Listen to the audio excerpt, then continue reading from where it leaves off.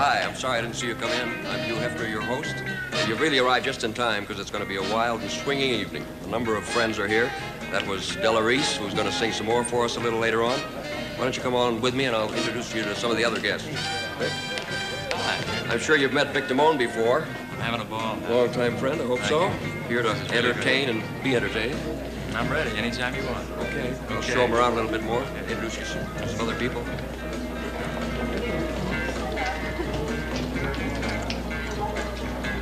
Roman, Sharon.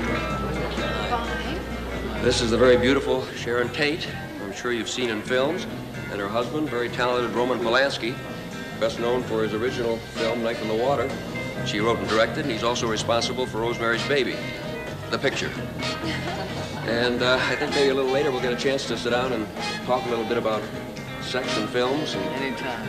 I really enjoyed you in Valley of the Dolls. You're really I'm wild. glad. The whole thing in terms of sex and films is interesting, and maybe we'll get a chance to chat about it. Good.